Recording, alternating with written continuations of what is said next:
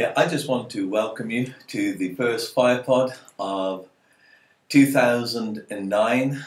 I believe this is going to be one of those years where we synchronize our time with the timings of God. And like you've seen over the last couple of Fire Pods that I've done, the verse that's really burning in me is when the fullness of time had come. The whole thing of 9 is God birthing new things.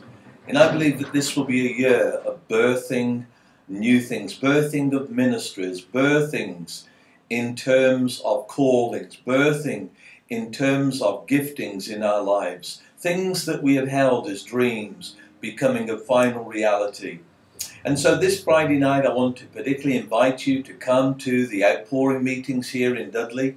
They never stopped and they never will. We're going to keep pouring out what the Holy Spirit pours into our lives. And so this Friday night there will be a time for healing, to come and receive, and also to just come and get hold of a fresh impartation of anointing.